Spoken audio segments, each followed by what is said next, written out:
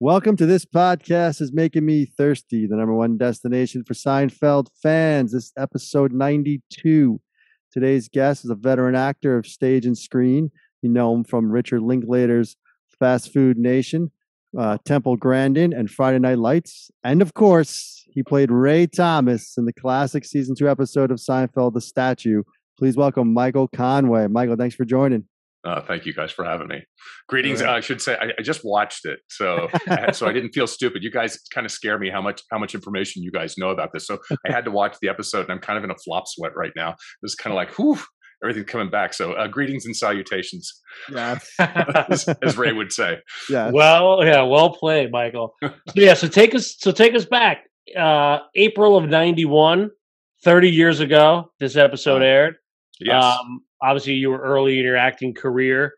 Seinfeld kind of was just getting started. So tell us a little bit of how the part came about, the audition process. Yeah, so it was weird. First off, you guys know I'm not really an actor. I'm an art guy. I went to school for art, so I just kind of did this for fun, and had done a showcase with my friend Erica Lyon, who was very good friends with Mark Hirschfeld, who you had on the show. Okay. And I think she threatened him with an integral of his life if he didn't come to see our showcase. So then I got this out of that. Oh. And so it was shot in January, as I remember. I just got a call and just went in and had no idea. This is the first big network show I'd ever been in on. And got it. It was just weird. But I didn't know the show. I had never seen it. I knew who Jerry Seinfeld was. In fact, when I got it, I had to go to my boss, Fred Zackson. I was like going, Fred, I just got a job on a sitcom. I'm going to be gone for a week, with no notice at all. And I said, it's by that guy, Jerry Seinfeld. He's on Carson. Had never seen it. Just had done the audition, and then just had to walk in and see who was in the cast on day on the table read. I was like, whoa, it was great. Yeah, and it's crazy too. Word is you beat out some pretty big names too for that role. That were actors, Hank Azaria, Tony Shalhoub and Hank Azaria. Yeah, too bad nothing ever came of them. Yeah, I mean, whenever the people bring up that, I'm like, yeah, and you got me. Sorry. Yeah, but they did okay. So Well, you nailed the role. I mean, I guess there was a note there that I read that because we were trying to get, and you kind of touched on this when we were talking earlier in email, but like the outlandishness of the character and the pretentiousness of him and everything. I mean, how much notes did Larry Charles give you on that? Like, where did you draw from as not even really an actor? You said, like, where did you draw from to even come up with those, the way he talked and just, that over the topness? Yeah, I mean, they said it was in the notes. I mean, they said this guy's like acting like he's in a Shakespearean play all the time, and I kept trying to ground him in something real. I mean, I did have some acting training, so right. I mean, it wasn't like this is my first day at the races, but it was I tried to ground him in something real, and every time I tried to make him real, they would go no. And it was Larry Charles who was doing most of the thing. I mean, Larry David was kind of a phantom. He was kind of around a lot, but Larry Charles, this was I believe you guys would know this, might have been his first episode. It's the first episode. Yeah, it was the first one that aired. The other one, the bet, it was about a gun. It got scrapped. Yep. Okay. So there's something about that, because I think that was filmed the week before, and there's a really good long story about that. But they had told me that Landis Williams, who was the costumer, told me that the guy the week before got fired, and I went, "They fire people?" And she goes, and she's like, "Yeah, they fired him. They cut it." Like going, "Are they going to fire me?" Because I just thought, I mean, most of us think we're all like fear for being caught as a fraud and everything. And I'm like, I was the one who didn't belong in the room, and I just thought I'm going to get fired for sure. And during rehearsal, during blocking one day, these guys were just genius. And I mean, I'll get to that story later, but you guys go ahead and ask questions because it's a good story. Because I literally I had a horrible day on set, and I thought they were going to fire me. And just because let's hear it now. Let's hear it now. Yeah, go ahead. So you do the table read and everything, and everybody's and I remember I got there the first day, and I was like going, oh, I know him from Fridays. I knew Michael Richards from Fridays. He and I had a mutual friend, so I was like going, hey, David Peters, David Peters. And he was going, oh, cool, David Peters. Like, because I'm an art guy, so he did the titles for Fridays, And Julia knew Isabella Hoffman, who's an actress friend of mine. And Jason knew Danny Paul, who's a friend of mine from in New York. And I didn't know anybody that knew Jerry, but I had friends who knew friends, and so I was really comfortable with them all really quickly. But they were all really different, and none of them. This set was, and this is really unusual because I think you guys have talked to another friend of mine who she had done Night Court. And Richard Mall had like came up to her and he goes, "You know what? All you guest stars, you think this is your big break, but get your lines over with and don't step on mine." Oh, geez. This was not like that. Yeah, but yeah. So I mean, because that was later in the series, and people were mean and they hated each other, and there's all that sort of weird political stuff. Right. This was not like that at all. These guys were totally like they wanted the guest stars to do well. They wanted everybody to do great. This was a weird episode. I think there was some pressure, and again, you guys may know this, and believe me, everything that I say is from a really outsider's perspective because I didn't know what was really going on. There was a lot of stress because of the season time on this. They were trying to figure out if this show was going to go. Right. And I remember Howard West said, I don't know. We got to compete against Sisters. It's a TV show that was on at the time. It's like, like the Juggernaut Sisters. They really didn't know the show about nothing they wanted a show about something. And so there was a lot of pressure from Brandon Tartikoff and to do a show about something. I remember that Rob Reiner was on the set a lot. Kind of everybody was kind of watching, and a lot of people were really having their eyes on this show because they really wanted this to do well. And I don't know if that was, you guys probably know. When did the Seinfeld villain start? Yeah, I mean, listen. See, I mean, it took off in 3, but we talked with Matt Goldman, who's one of the original writers. Right. I remember. You needed this year to like form characters, and especially this episode. Yeah, this episode was Kramer. Kramer for sure. specifically becomes Kramer, right? Right. And that happens on a few other episodes with Elaine and George in season 2. So really a crucial season. And you talked about the unselfishness, and you were one of those kind of bright stars, if you will, of season 2. Seriously, where you kind of outshine the main cast in a lot of ways. You're quite memorable. So I'm curious. Well, and I got a good story about that. So so again, this is going to be that thing. We were doing blocking, and Jerry, we're doing that.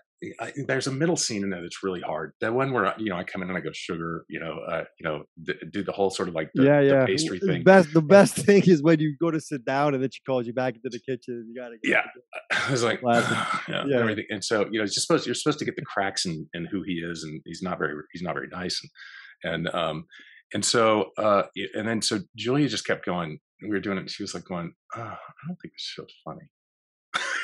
And I was like, so then my confidence started. I started sweating, and then Jerry looked at me at the end, and he goes, at the end, when he says, I don't do lunch, or I don't do whatever, I don't do dinners for suckers or something like that. Dinners for suckers. And then Great line.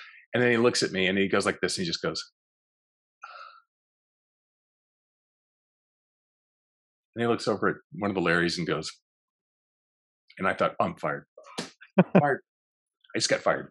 Who did I tell? I'm just like, who did I tell? This is gonna be the most embarrassing moment. And that's of my life. what, like, is that literally first day of shooting? No, it's first day of blocking. So those guys were shockingly prepared. I mean, they just came up and they just did all their, I was used to theater where you get told where to go, where to stand, do this, do that. These guys figured it out. So I started kind of like freaking out a little bit. And Richards goes, "Hey, come on, we're going to lunch." And Richards takes me to lunch, and he sits there and he talked about himself, and it was really, really interesting because who he thought he was. And this guy is an artist in a weird way, and in the same way that I mean, I've gone to school with some pretty heavy artists and stuff and everything. This guy he's a performance artist. I mean, I grew up with Bill Hicks. And I mean, these guys are one in a million, and watching him work and how serious he was about how comedy was constructed. And he sat there and he goes, "You think this show's funny?" And I went, "Yeah." And he goes, "Do you think it works?" And I go, "I'm the new guy. Yeah, I think it's great." And he said, he goes, "The comedy styles are really different. Jerry's really, heady, and Jason's really physical, and he goes, and I'm, he goes, he goes, but you do physical comedy. And I go, yeah, I can do physical comedy. He goes, so let's talk about that last scene. And I go, and I looked at him and I go, do whatever you want. Mm. And I said, you have full permission to throw me around like a rag doll. And I said, do whatever you need to do. I will never, I mean, just like, I said, make something crazy happen. And he goes, good. And we were off to the races. And I mean, and so he was like a dance partner on that thing, because we really, and we worked it out. They wouldn't rehearse it very much because he and I, and if you look right over my head, it breaks the wall. He throws me so hard up against that wall, and I'm 6'2". I'm not a little guy, and he's giant, and he just threw me like a rag doll up against that wall, and you can see the wall break right next to my head. It was pretty spectacular. He was a great dance partner. Yeah, I mean that was, like we said, that's Kramer's arrival for me. I mean, watching the show live, like live as in when it aired, and being a fan from the beginning. That episode was when Kramer became Kramer. That scene is when Kramer became Kramer, and that's amazing to hear about how you helped him through it as a partner. It's it's iconic. It really is. You touched on knowing Bill Hicks and growing up with Bill Hicks. I'd be remiss if I didn't ask. I mean, what just to kind of tie into the Seinfeld a little bit. Two comedic geniuses, but in different ways for sure. I mean, maybe you could kind of just touch on what you saw. Is there any similarities, or if not, like where do you see, Bill's? Well, Bill, I played baseball with Bill, and Bill was a really good athlete. So baseball, we played baseball, and we would sit in the thing, and we'd sit in the dugout and juggle and try to make each other laugh. It was he was not particularly funny. He was brilliant. And right. The last time I saw Bill, I went to see him at the Comedy Store in Houston, and he was throwing down kamikazes and saying just outrageous things. And I said, dude, every time you talk, I think you're going to hell. The floor is going to open up, but we're all going to slide into the same hole for laughing at you. And he just goes, oh, good, that's good. But yeah, he was great. But he was, deep and dense. And, speaking of Richard Linklater, did Fast Food Nation, but I heard at one point that he was going to do Bill Hicks' life story, and I was so excited about that. Oh, yeah. The right person to do it. I hope he does for sure. So we'd also be remiss if we didn't mention your love interest of the show, the great Rava. I mean, tell us a little bit about Rava. She was quite a unique character for sure. Well, there's a lot in there. So, and it's not my story. So Jerry alluded to it on a DVD. Someday somebody will have to tell that story about who she knew them. Through Richard Lewis. Okay. You did it. Yes. Yeah. No, that's well knowledge though, right? Yeah, that's not anything. Yeah, it was. And I didn't know that. So, we went to lunch, and I said, you're really comfortable around them. And she goes, oh, I know these guys. I know, and everything. And and there was this weird tension with them, and they played hardball. I mean, they would, and I didn't get it because I was just trying to be a nice guest in the house and, right. Get along with everybody. And she would just sit there and go, he'd say, hey, Nuri. And she'd go, hey, Jerry. And it was like, he's the boss. So I would calm the hell down, but yeah, there was past history, and there was she was so nice to me.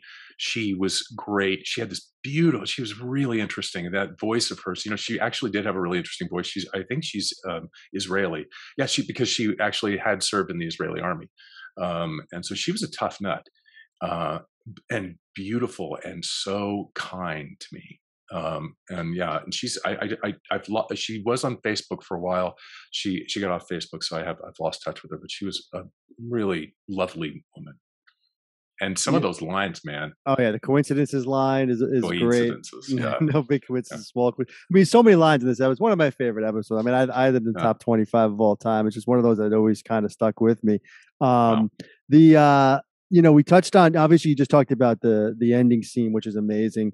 And the scene when you're kind of Jerry finds the statue, which is great too. Dip the bread in the batter. I love that scene with the French toast. Yeah. But the one we didn't talk about yet, I guess, is the one too with George when he kind of confronts you and you're like, "You're sorry to make me angry." Like that's a great scene.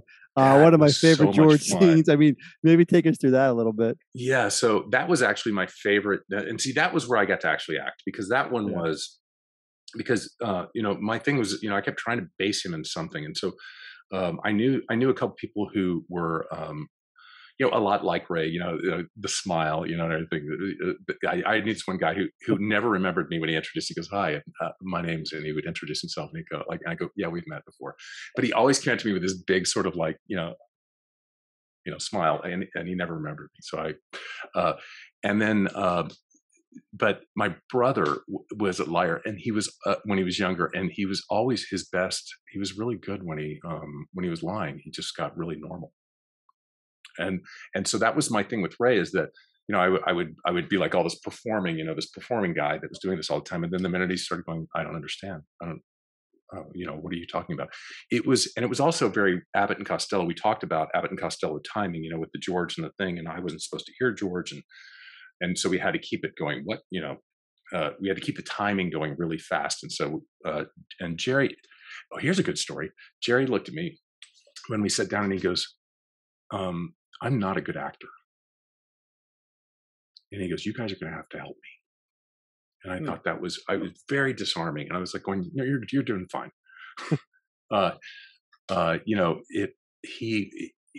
And so we worked out the timing, and sometimes I had to look away, and there's some stuff that's actually cut out of that scene. A waitress came up and took our order and then brought me some pastries, but all of a sudden you just see that I've got a plate full of food and I'm eating it and drinking and stuff like that. But so there was a lot more choreography that we had to kind of work through. Ray and his pastries, huh?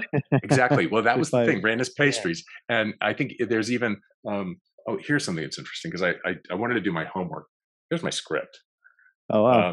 So do you have the statue too? I wanted to ask you, do you have the statue? Did they let you take the statue or no? They didn't let me, but yes, yes, yes. Had I known, I've been looking all over that, dude. No one sells that. It's like a replica on eBay or nothing. I'm looking all over. This is a guy named Andrew Knight. Andrew Knight did this out of, he made this as a project of his own, and I found it online, and I went, and he was selling it, and I said, I want to buy it. Yes. And wow, so, plug. I know. It's awesome, and so fantastic. I love this thing so much. For those listening, Michael just pulled out the statue. Yes, exactly. It's exact statue. So we think he stole. I don't think that was ever solved, right? We deny. Could have been bought at where was it? Chinatown. Chinatown. Singapore? Yeah, by Singapore guys in Singapore. Yeah, that is amazing. Yeah. So Michael, clearly the chemistry you had with all these people on set was amazing. I kind of want to go back to the audition again, like sure. Because it sounds like when you get on set, Larry Charles, Larry David, I'm assuming Tom Sharonis, all these guys are kind of changing things in real time. Like, yeah. So what was the audition? Was it a specific scene? And like, who did you read with? I'm just curious back then. I read Mark. I have it right here. Hirschfeld. It's Hirschfeld. And I saw him, and so I've got it. It was my entrance. Greetings and salutations. And then Ray is late as usual, and then unexpected surprise and delight. Looks like I've got it all here. Part of your MO being late. That was exactly right. And there's a few lines changed in here, but not very much. A lot of stuff was changed. I mean, Elaine was actually in the original interrogation scene, which was at the she was actually originally in that scene at Monk's. Was it shot or just rewritten? Like it was rewritten. Oh, okay. And she said she wore a big floppy hat, and she said she looked like a cowsill. I feel like a cowsill, but she was trying to hide under her hat. And I think she didn't want to be in that scene, so she got out. Were there scenes that were shot that didn't air that you remember, or no? Everything was pretty much. No, they were tight. Yeah. No, they were really tight. Yeah, I mean, I remember scenes had to be rewritten, and I kept getting blue pages and pink pages and salmon pages, and it was like, and just like, sitting in my trailer just trying to remember everything so I didn't screw everything up. Yeah. Now, Seinfeld wasn't Seinfeld at that point, No, right? Right. But Right. no, still, 23 million people watched it that night. I mean, it was really, a huge audience. I'm just curious, like, shocking because that wasn't the original air date. The original air date was preempted by a war that was going on. The original air date, if you look at the schedule, there's about a month and a half where nothing was being aired, and it Mm. was the Kuwait War. I think was right around there, or something happened. But I remember some big battle was going on, and everything. I'd sent out all these sort of like things to watch me on Seinfeld, and had to send it out 3 times because they kept trying to reschedule it. So yeah, there was a lot of heat. well, back then you had to send it through snail mail, I imagine. Absolutely, yeah. So I'm Very just, yeah, I'm curious. So after this, I know you're an artist per se, Yeah. but big show, 23 million people. Did you get the bug? Where like, was acting something you wanted to like lean more into? Because I mean, Ray was just such a, I mean, incredible character. Like I Oh, thought thanks. that That's could nice. have. No, I did for about a year. I was kind of in that. I was in that cycle of guys that are going in for things, and I had a really great acting teacher named Michael Shurtleff who discovered Barbara Streisand and Gene Hackman and Dustin Hoffman and everything like that. And he would say this thing where he's like, going, "If you can do anything else in the world, do it, because this business will chew you up and spit you out." And he said, if you can do something else, he said, the amount of time and effort it takes to be an actor, he goes, if you put this into any other effort in the world, it will succeed. And I had other things to do, so I kind of did it for about a year and a half. I actually got represented by Shapiro West, George Shapiro and Howard West, and Diane Burnett. They represented me for about a year, trying to figure out whether I had legs to do some shows, and did respectable, kind of got far on it, but it just wasn't my thing. It's a lot of, I like to have more control. Right. Right. I'd rather be a writer. Yeah, so I was just gonna say. So speaking of that, like this we mentioned was Larry Charles's first, first script. The Mhm. show had not taken off yet. We're talking about that as well. It seems like you can sense that on the set. Walking in, you kind of see the, is this thing gonna go? We're gonna keep, stay on the air. You know, eh, how much was your interaction? Let's say you got Tom Sharon as the director, you got Larry David, the showrunner, and you got Larry Charles, the writer. Of those three, like where was most of them focused, like as far as your part goes, like when you were kind of on set, did you notice the most kind of interactions with? Probably Larry Charles. Larry Charles was probably the most connected. At one point, I think, again, Landis Williams, who was doing costumes at that time, she, I went back. I got one note from Tom Sharonis and one note from Larry Charles, and I went back and I go, "Who do I listen to?" And she said, "It's TV. You listen to the writer." Oh, interesting. She said, "When you're in a movie, it's always the director." She goes, "When you're on TV, it's the writer." And So that's listen to the usually writer. Larry David is usually kind of, writer B, even Right. if he didn't write the script, right? So that's what we've heard from a lot of the actors that, Larry Right. David's pretty much running the show. But it Absolutely. sounds like, and Larry Charles was basically a second showrunner in some ways, I would guess, by the time the show kind of Yeah. took off. But And Jerry was writing too. I mean, that was the thing. And what I learned later when Jerry did that, like, looked away, he was talking about the writing. He was looking at Charles, and he was like sitting there going, like, "We got to fix this scene." He wasn't looking about me. I was thinking, I was making it all about me. He was rewriting it, in his head. So Jerry was writing too, and they all were like, they would go in there and they would write at night, and we'd get new pages. It was exhausting. I don't know how he did it.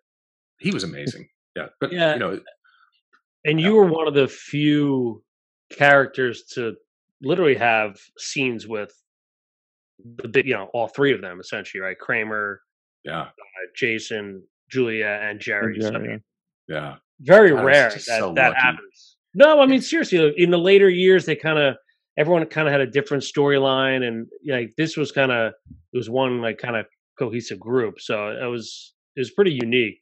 Yeah, I mean, I can't even imagine. I mean, how lucky I was to get this role at this time when that cast was at that place.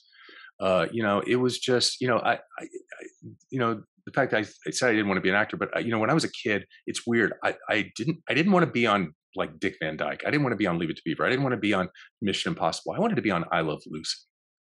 But how can you be on that show if any of those people weren't on there? So I didn't want to replace anybody. What I wanted to be is I wanted to be Frank Nelson, who was a fantastic character actor. He was the guy who would sit there. He was like on Jack Benny's show, and he'd be like, "Well, Mrs. Ricardo," that guy. I wanted to be that guy because I thought he'd walk in, steal the scene, and then walk out the door. And what's weird is that I ended up kind of doing that in a weird way. I was in my generation's I Love Lucy, and I can't even believe how lucky I was for that to be the thing that I got to do. It's just ridiculous. Yeah, I mean, and you did that. I mean, it's exactly what you did. You came in, you kind of stole the episode as a guest star.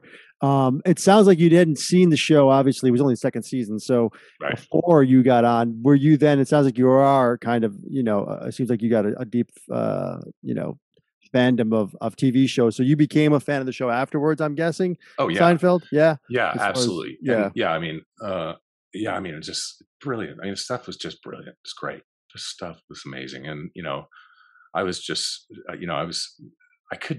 still can't believe that show that I had to explain to my boss who it was because nobody knew what the show was, ended up being what it was. Just, it's amazing. Yeah. And on the set with those, that crew, we've kind of talked to a few other guest stars, and you mentioned it with Michael Richards, taking you out to lunch and kind of going through that scene. Anything else from the set, like off stage that came up as far as, banter backstage or the out to lunch, things like that? Maybe the rap party. I don't know if you were part of that. I did go to a rap party. Yeah, I did go to a rap party. The second season one. Nice. Yeah, the second season one. It was great. It was at the Comedy Store. Really? Yeah. The second season rap party is the Comedy Store? Not Comedy Store. No, Improv. Yeah, I was going to say because Jerry does not like the Comedy Store. From what I gathered from the interviews. Okay, it was the Improv. Makes it was sense. the Improv. Yeah, I'm just trying to think. Yeah, that's the old Ciro's building. Yeah. Yeah. No. I tell you one really cool story that I got from Michael Richards. Michael Richards told me about, and Jerry also told me, because when Jerry realized that this was my first kind of thing, he goes, "This is kind of a big deal for you." And I went, yeah. And he goes, and then he started talking about his time when he did on Benson. And he was going, "God, I just didn't know what the hell I was doing." And just him being that, honest and sort of cool, and kind of like saying, "Yeah, I know it's freaking scary. It's weird. You don't know what you're doing." And you feel like you're because I told him, I said, "I thought you were going to fire me." So he said, "Oh, we were trying to write the script." I went, "Okay." But I tell you, the most interesting thing on that same lunch with Richards was, and I hope he doesn't mind me telling the story, but I think he's fascinating.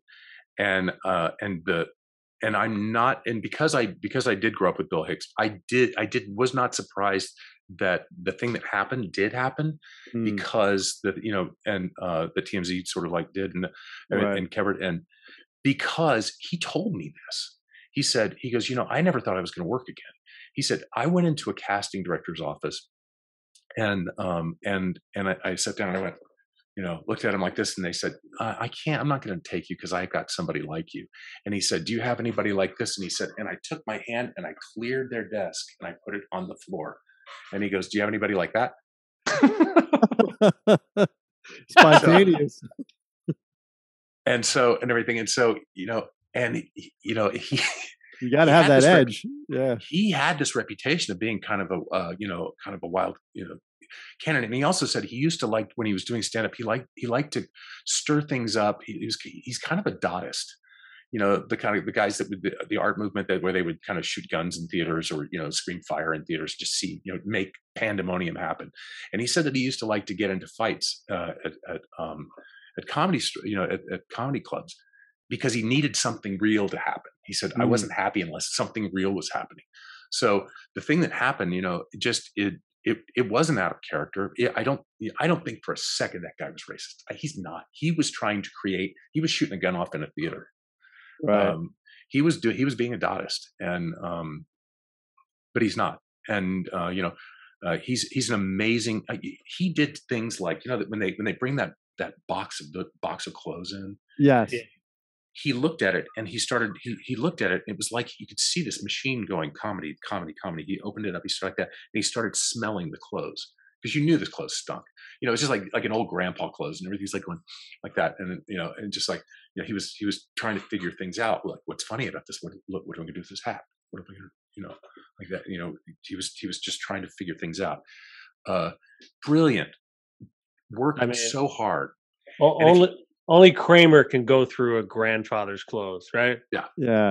Exactly. Well, you touched on it. I mean, and we spoke with his old girlfriend who he dated many years during the show, Ann Tallman, and she said the same thing. He was just kind of misunderstood, but such a giving person, and like, again, what an actor. I mean, incredible. And he rode his bike and he rode his bike to work.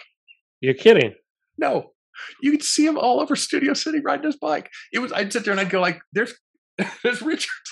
Just drove by me on his bike. You wouldn't know it was him. He rode his bike everywhere, and so he'd ride his bike to rehearsal. And people just didn't. Of course, they didn't know.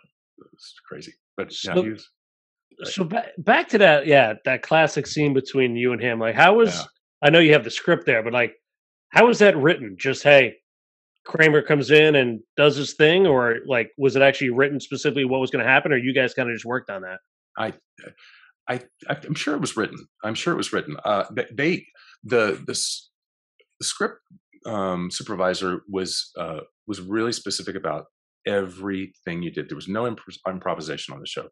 It was. I'm sure that Jerry, those guys could probably do it, but a guest star was not allowed to. So you had to get the prepositions right. Somebody, if I said, I got this at a pawn shop, she would come up and I would say, I got it in a pawn shop. She would say, it's at a pawn shop. And I go, oh,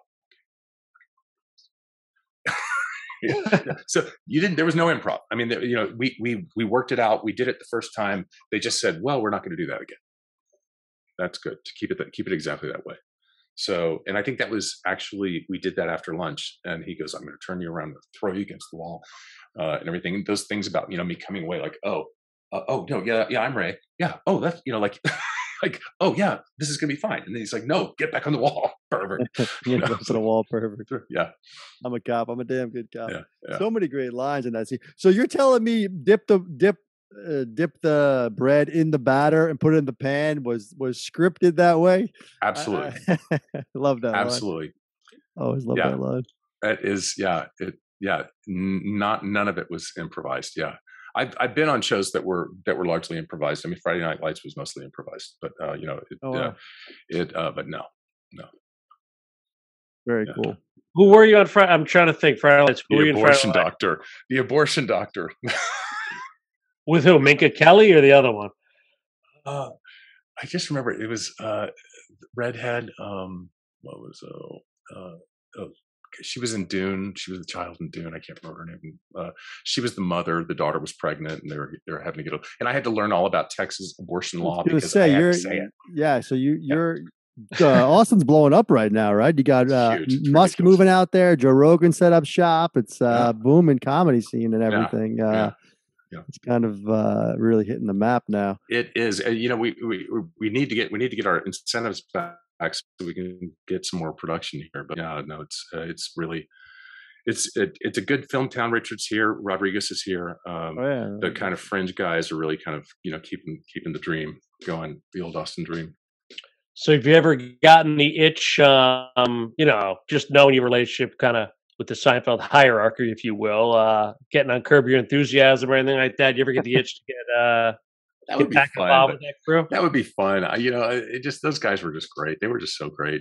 I figured they could figure out how to get a hold of me if they wanted to. We would have loved. I actually saw Jerry once in on Sunset. I was with Melinda. Who McGraw, Melinda McGraw, Melinda McGraw. She and I were having lunch at Cafe Med on Sunset Plaza, and some guy's looking at me, and he's got these big glasses on and everything, and he's doing this. He's going, and I'm like going, who's he looking at? Who is that guy? And everything. And then I looked at his lips, and I said, Jerry's standing right there. So he recognized me before I recognized him. Wow, it's crazy. I mean, so many guest stars have told us they've run into Jerry years later, and he's always been courteous to them. Incredible. Remember, who's that? Michael Christopher Lawrence told us a great story. Remember that? I mean, there's just Yeah. it sounds like he, he likes to. He's a nice guy. Up, yeah. Yeah, he's a nice guy. I mean, he suffers no fools. I can see that later on. I mean, he doesn't need to at this point. Right. But I mean, he was just such a kind, amazing. They were all great.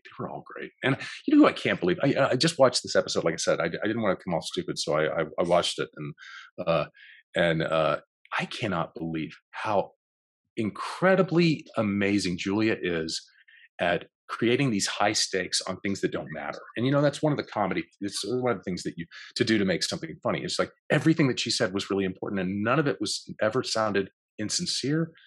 Everything is, when she's like stabbing that ice cream with a spoon and she's like eating it and she's like going, yeah, my boss loves Robin. Worse, he loves Ray, and he doesn't think you're funny at all. I just like little line that just is like, are you kidding? That's hilarious. She just turns everything.